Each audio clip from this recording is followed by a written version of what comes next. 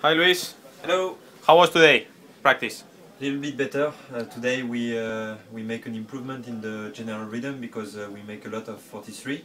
So this is good to understand the bike, and I'm still working on my position, but between the reality and what I expect there is a little gap, so we have to continue tomorrow. But I think we could be happy because we are still improving, and this is the most important. Great. For Qatar, you think you are getting better and getting ready for the start of the season? Yes, for sure. Now we are working on the rhythm, so for sure the lap time we have to do better to reach the top 10 or to reach. We are really close to the top 15, so this is good for us. But anyway, on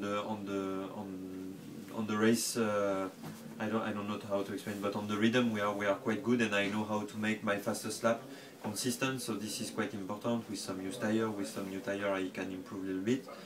And this is how to make some points. It's to have a good rhythm. Okay, thank you very much and good luck for tomorrow. Thank you. Bye-bye. Bye.